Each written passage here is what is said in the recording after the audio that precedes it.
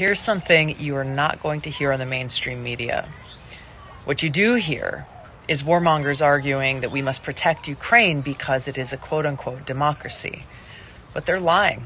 Ukraine isn't actually a democracy. For example, to hold on to power, Ukraine's president shut down the 3 TV stations that were openly criticizing him and his policies, imprisoned the head of the opposition political party that had come in second place in their elections, and went and arrested and jailed that party's leaders. This is exactly what Putin has been accused of doing. But Ukraine did this all with the support of the United States.